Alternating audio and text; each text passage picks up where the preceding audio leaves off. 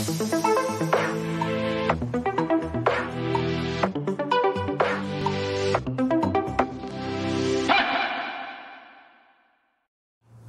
to all students. I am Professor Masood Fuzail. In this video lecture, today we are going to discuss biological rhythms. Biological rhythms are specialized rhythms or cyclic activities which occurs in all living organisms including microorganisms, fungi, plants, animals and human beings. So there is a branch of biology which is known as chronobiology, in which we study these types of rhythms.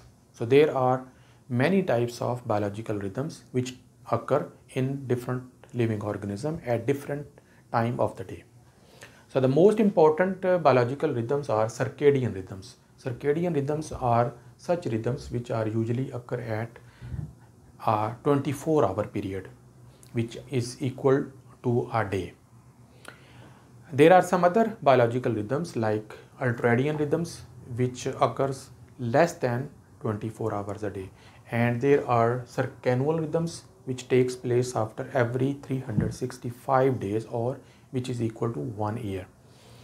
There are certain other types of rhythms also present in different kind of animals. Some animals are active during the day. They are usually known as diurnal. Some animals are active during the night. These animals are known as nocturnal, like owl. Some animals are active during dusk and dawn. These animals are known crepuscular, like deer. And some animals have biological rhythms known as infradian, which are more than a day. So how these biological rhythms work and how these biological rhythms takes place, we have to discuss these rhythms in detail. So first of all, I'm going to discuss an example of biological rhythm in human being. So I have already made a diagram for you. This is a clock which represents the circadian rhythm of a human being. So in this clock, as you can see right over here, this is a time of midnight, which is 12 a.m. At this time, usually a person should sleeping. So when a person falls asleep at 2 a.m., he went into a state which is known as deepest sleep. But usually the modern life or modern living conditions has deviated, the human has deviated this lifestyle. So at 2 a.m. you should be in a deepest sleep. At 4:30 a.m. your body temperature become lowest due to the conditions of the body at that time. 6 a.m. is going to be time for awakening. At 645 your blood pressure will rise so that you can wake up and perform your normal body activities. At 7:30 a.m. melatonin hormone, which is produced during night in the absence of light, now has been stopped so that you can wake up. When melatonin stops and you wake up and you start your day. At 10 a.m. your alertness becomes highest because you have taken breakfast, taken some tea or coffee, and at this time you are very active.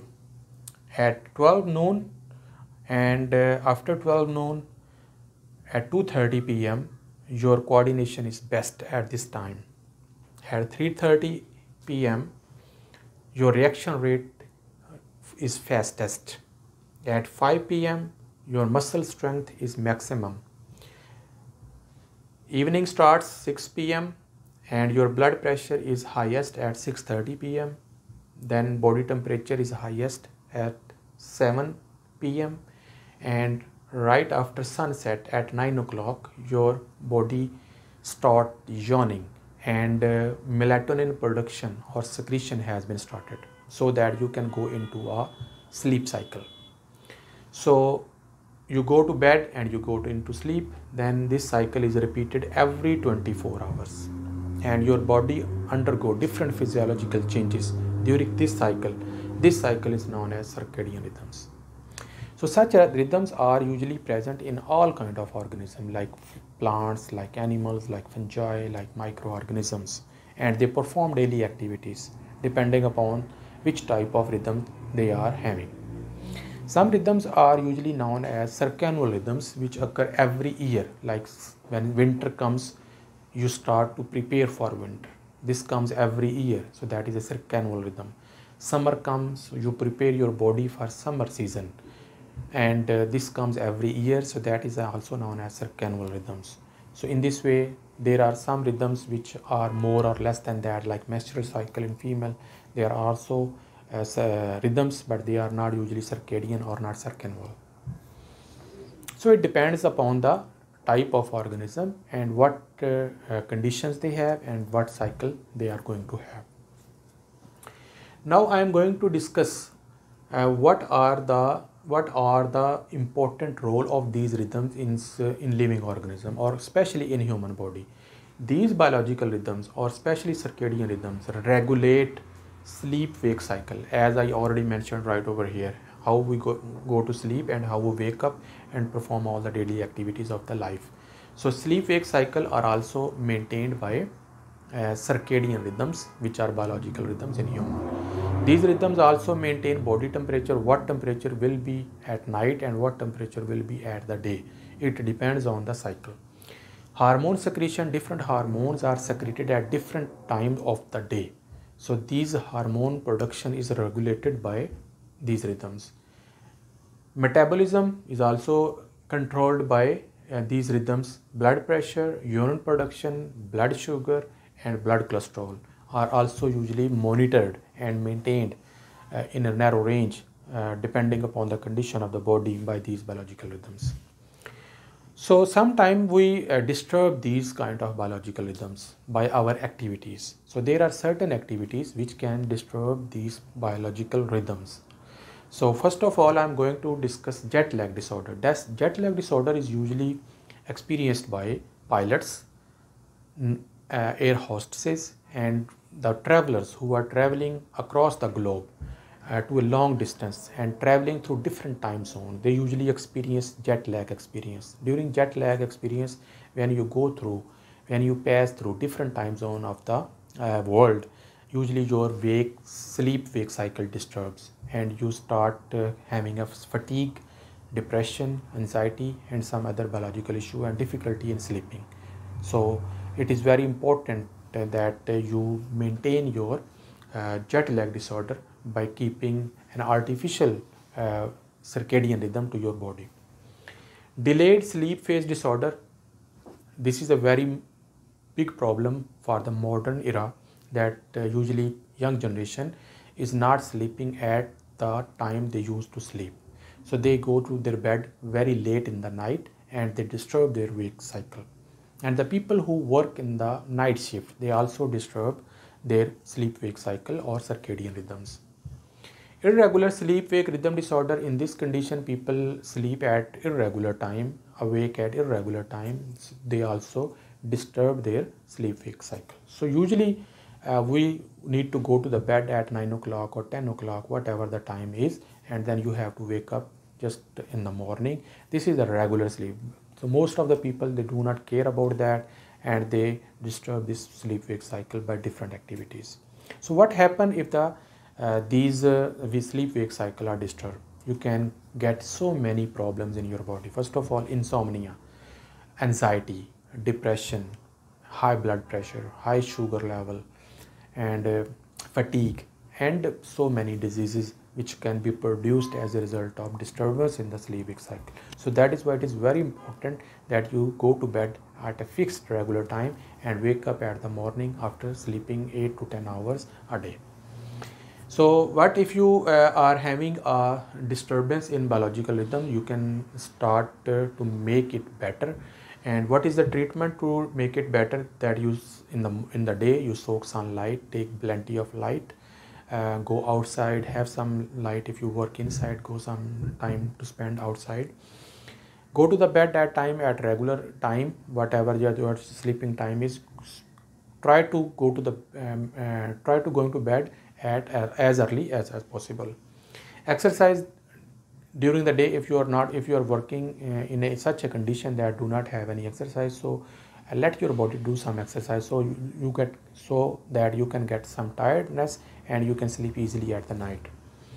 Avoid too much caffeine. There are certain people, they are taking too much caffeine, like in the form of cold drinks, energy drinks, caffeine in the coffee and the tea, and they are taking too much caffeine. That is very bad for you, because it's going to take you towards insomnia, and insomnia will lead to the disturbance in the life cycle, in the biological circadian cycle. So avoid caffeine, avoid artificial light, especially at the night when you are working on your cell phone or on a laptop or on a LED light, LED TV. There is a light coming into your eyes which shows that still there is a day, but actually that is the time that you are going to sleep. So that will disturb your circadian rhythms, and you can get any kind of ailment or any kind of problem in your body. So try to avoid these things. So how this mechanism work? Actually, this cycle is controlled by our brain. So look at this diagram. This is our diagram of a brain. This is the part of the brain which is known as cerebrum. Just beneath the cerebrum there is a thalamus, and just thalamus, below the thalamus there is a part of the brain which is known as hypothalamus. Hypothalamus has a specialized region right over here which is known as suprachiasmatic nucleus, SCN. That is actually the region which controls the circadian rhythms or biological rhythms, and this suprachiasmatic nucleus is controlled by light. So when light falls on our eyes, it reaches to this region, and then this region produces output in the form of rhythms, and these rhythms can be physiological and behavioral. And this suprachiasmatic nucleus is also known as biological clock, and it is also known as endogenous clock. So there is a clock fixed in your brain which is known as endogenous clock, and while the exogenous clock is the clock which is we have discussed right over here, which is present in the form of our clocks or in the watches, in which we have 12 p.m., 12 a.m., 3 p.m., 4 p.m., etc. But there is a special clock which is present inside your brain, and it is working constantly according to the sunrise and sunset, moonrise and moonset, and that will definitely accurate. And if you don't disturb it, it will guide you throughout the life, and it will guide you all the activities of the life during the day and during the night. So at the morning when you wake, it will make you wake up, and at the evening or after sunset it will make you go to bed and sleep. So but we have disturbed this cycle and have disturbed our biological rhythms. So how this works? So first of all, external light which comes from any source, it falls on our eyes. Eyes contain retina. Retina is a layer, innermost layer of the eye. It contains photoreceptors in the form of rods and cones. Rods and cones produce vision, color vision usually, but there are certain photoreceptors which send signals to SCN, suprachiasmatic nucleus, which is a biological clock present in our brain, in the epithalamus.